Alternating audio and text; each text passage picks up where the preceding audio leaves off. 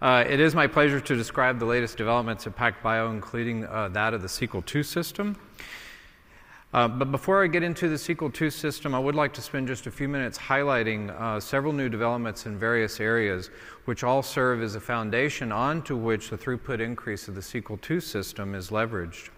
So with 4 topics in this short talk, I can only present at this time a very high level with the aim that they'll stimulate your interest so that you'll actually come and have a visit with us in our suite. So the latest sequencing chemistry that we developed on the Sequel system offers further increases in read length and in throughput. For long DNA fragments greater than, say, 20 kilobases and the continuous long read approach, the performance stats that are shown here and also available on our website. I only want to note this in context that we were pleased that the scientific community is corroborating the high consensus accuracy of PacBio sequencing for genomes that are properly segregated into their haplotypes. So this is a slide that was actually recently presented at the Plant and Animal Genome Conference down in San Diego in January by both Angre and Sergei Korin, who work with Adam Flippy at the NIH, showing that consensus accuracy of about Q45 is reached in these particular assemblies, thereby no longer requiring short-read sequencing polishing. And in some cases, such polishing actually can hurt and decrease the accuracy. This was demonstrated here on a bovine genome assembly, and there is, in fact, a talk tonight at 8:50 by Ed Rice describing this approach and the trio binning in more detail. So kind of near and dear to my heart, I'm actually really excited about the latest advances that we made last year and that we released at the end of the fall in our other mode of smart sequencing. So as you may know, the circular topology of the SMRT template, it's actually possible to go round and round, and basically that gives you sequence both strands of the double-stranded molecule, both forward and reverse, multiple times. And this actually allows for intermolecular consensus that leads to very long, very highly accurate, long reads. With this circular consensus sequencing, or what we call CCS, we've been able to completely shift the distribution of read lengths such that most of the data is now coming from very, very long reads, translating into many passes of the DNA molecule, and thereby allowing for efficient CCS for much longer DNA fragments than ever before. Previously, we were actually somewhat truncated down to, say, like 5 or 6 kb. And now we can actually get fragments up to 20 kb. In the example that you can see here, the average read length is 84,000 bases. Half of that data is in reads greater than 167,000 bases. And because our random error profile with PacBio, it doesn't take you that many passes to actually get to accurate single molecule reads.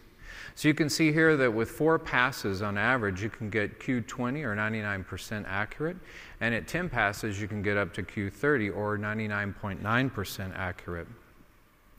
So then what you end up with, and what you are actually interested in, is long and highly accurate sequencing reads, the exact number of which, of course, depends on your insert size. In this particular example, we had a 10 kb insert size.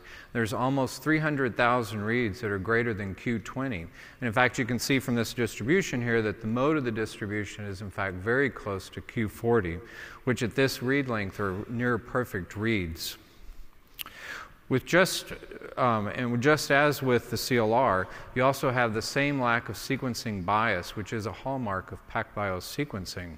So what I'd like to do now is just share with you a few examples of what this new paradigm shift in sequencing, having long and accurate reads, can provide you. So in the area of targeted sequencing, Stuart Scott from Mount Sinai at ASHG last year highlighted the power of CCS reads from pharmacogenetic and Mendelian disease genes. Shown here is an example of an 11 kb base pair in size, or kb piece, that shows the use of highly accurate full-length CCS reads that now allowed him to very cleanly detect and phase all the variation, and in fact to easily segregate these into their respective alleles. Each row in the window represents an individual CCS read, and you can see how clean the data are. In contrast, the bottom of the data using short reads, in fact, don't allow phasing and actually can sometimes miss certain types of variants. For example, here's a 25 base pair insertion that was actually easily detected by the PacBio CCS data. So in the area of metagenomics, we actually predict that the CCS paradigm will be particularly impactful, as these complex communities can now be resolved with exquisite resolution. Just two examples that I'll highlight here for you. The first is a new preprint from the bioarchives. This is in collaboration with Ben Callahan, for the first time showing you can resolve the fact that bacteria actually have more than one copy of the 16S gene. And of course, not unsurprisingly, they're not all the same sequence. So rather than collapsing this into one sequence for the databases, with PacBio CCS data, it now allows for resolving each copy precisely, leading to better species and strain resolution. In this particular example here, the Staph aureus has, in fact, 6 copies of the gene, 3 of which are identical and 3 of which are actually unique copies and distinct sequences.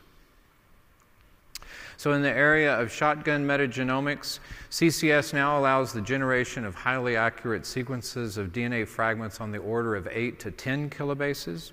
Data that are shown here are from a collaboration with the company's Second Genome. They're looking at complex microbial communities. So they find that with using PacBio CCS data, there is no assembly required for gene discovery, and that twice the number of unique error-free genes were recovered with PacBio compared to short-read sequencing. This is based on a per $1,000 consumable cost unit, thereby showing better, higher quality results as well as greater cost efficiency. Similarly, 6.5 times more proteins of interest were found, and on contigs that were 5 times larger on average. So in the area of full-length RNA sequencing, or Iso-Seq, data with the latest release are also used in conjunction with improvements that we've actually made in the previous release too on our Iso-Seq 3 pipeline.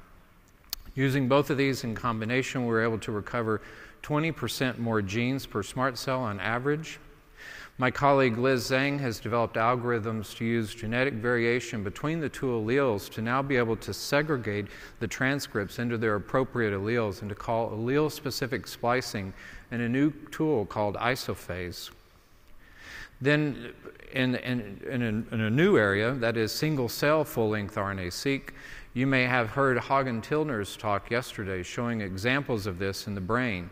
And then tonight at 9:10, my own colleague Jason Underwood will present another study on this exciting new application. And then finally, for our CCS data, for human whole genome sequencing and de novo assembly, this is a subject that's actually worthy of a separate talk in and of itself. We don't have time right now. Unfortunately, that will happen tonight at 7:50 when our own CEO, Mike Hunkapiller, will give his presentation on this topic alone. And so I do encourage you each to attend. So quickly, before I turn to the sequel 2, our own structural variant caller is called PBSV. In our first version of the caller, we were able to detect deletions and insertions, and this has been utilized in the community. Here's just actually one example of a recent discovery of a novel structural variant as a causative variation for a particular type of epilepsy. We've done yet additional work on PBSV, and so in addition to being able to call deletions and insertions, we now also call inversions and translocations, and now being able to call previously from 50 base pair insertion deletions, we're now able to sensitively detect down to 20 base pair insertion deletions.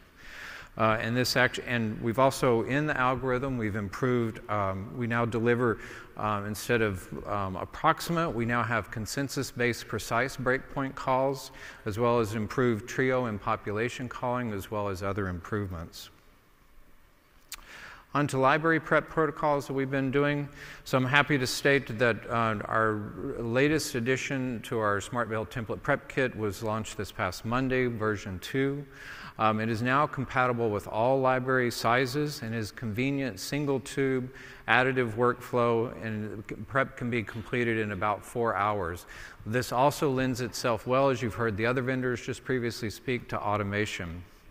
So in addition to just being able to do this in a quick fashion, this also has opened up new opportunities. And so one of these is a low DNA input protocol that allows for library prep and sequencing and assembly of genome assembly of individuals from small organisms. So think things like insects, etc. So in collaboration with Mara Lawaznik and Matt Berman at the Wellcome Sanger Trust Institute, the protocol has been used so far to sequence individuals from mosquitoes, Drosophila rectiflies in collaboration with Andy Clark, all starting with only 100 nanograms of input material. And in one case, as you can see, there was actually a parasitic flatworm starting with an input amount of 45 nanograms, and we got an assembly of 382 megabases on the genome with a contigin 50 of 3.8 megabases. And then for microbial multiplexing, so we have released an additional 16 barcode adapters and allowing for, depending on your genome size, for pooling of a total genome size of 40 megabases of content. This allows you, for example, to sequence and completely assemble the genomes of 10 bacteria in just a single SMRT cell, and that's a runtime of 10 hours. So some of the contigs that are actually shown here are larger than one, and that's because those particular bacterium have plasmids in addition to their bacterial chromosomes. Okay, so now the fun stuff. So on to Sequel II. So everything I've told you thus far is actually just amplified greater with the Sequel II system. So it now features an 8-fold higher multiplexing capabilities as compared to our current Sequel system. You can see that the overall SMRT cells actually look fairly similar to our previous version. And of course, we've made engineering adjustments to our platform on the Sequel II system to accommodate this increase in multiplex. This is the largest multiplex increase that we have done to date, both relative and, of course, absolute. You get an 8-fold increase in yield, which translates significantly to reduced project times as well as reduced project cost, all while having the equivalent performance. And so just to kind of give you a sense of where the performance is at, here's a comparison of a CCS type run. This is data just overlaying Sequel and Sequel II system results. And as you can see, the read length distributions are essentially identical. Now you simply get 8 times the output of raw data. In this particular example, it's 318 gigabases. And it also, of course, translates into 8 times the yield of highly accurate long reads. In addition, we've made improvements to the raw read accuracy so that now with the Sequel system, go forward. So now with the Sequel II system, as I showed you previously, there were 10 passes that were actually required to achieve QV30 on the Sequel box. Now on the Sequel II system, it's reduced now to 8 passes to reach the same quality of QV30, which of course then translates into higher CCS yields overall. So here's an example of an internal CCS run. This is done actually in collaboration with Hagen Tillner, who showed the first 5 rows in a talk yesterday. Since then, and this is for a single-cell Iso-Seq experiment, since then we've actually generated additional cells. 4 more cells shown at the bottom, rows 6 through 9, have been processed, showing very good and more consistent performance. The whole table actually, of course, shows you that things are still in development and improving during this early product phase. So that you'll notice the first 3 cells had a little bit lower input. We've actually been able to adjust some of our workflow parameters, and all the subsequent cells are now showing about twice the amount of data output per SMRT cell. In terms of continuous long reads and how is the system performing, so compared to the Sequel system in the first column, there's now again an approximate 8-fold increase in the number of reads and the resulting yield, ranging here for various controls between 80 and 100 gigabases, all while showing very similar read lengths as to the current Sequel system. You may have seen in a press release recently from us or heard, we are in currently early access phase with the Sequel II system. We've placed the boxes at 5 selected customer sites. This is to do testing performance, both with our own controls that we've sent them as well as real-world samples. And this is using a pre-release chemistry. You'll notice on our boxes the 0.9, and of course, as we get feedback from the sites and we evaluate their runs, we'll be fine-tuning our chemistry and as well as the instrument and software for our commercial release, which we're still on target for a second quarter of this year release. The early access program, I was very excited to actually see this. This was pretty exciting for me. So it started off, in my opinion, with a bang. So Hudson Alpha was the first customer site, and just the night before Jeremy Smutz's talk at our own PAG Developers Conference, the very first Sequel II SMRT Cell from a customer site completed.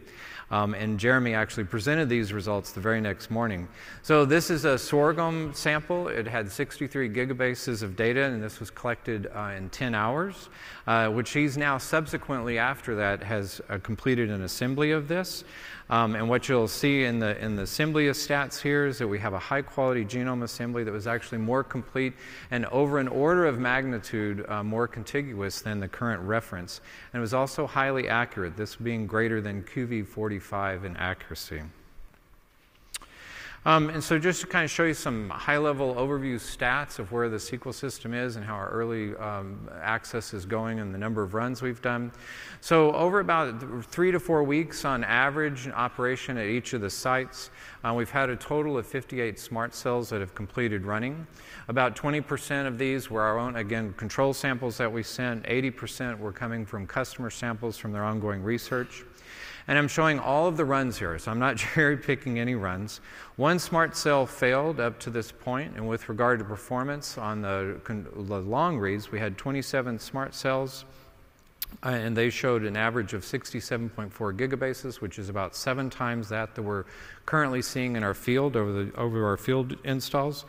And then for the CCS, we had 31 SMRT cells that gave an average yield of 250 gigabases, and that's about 11 times compared to the current SQL output globally that we see.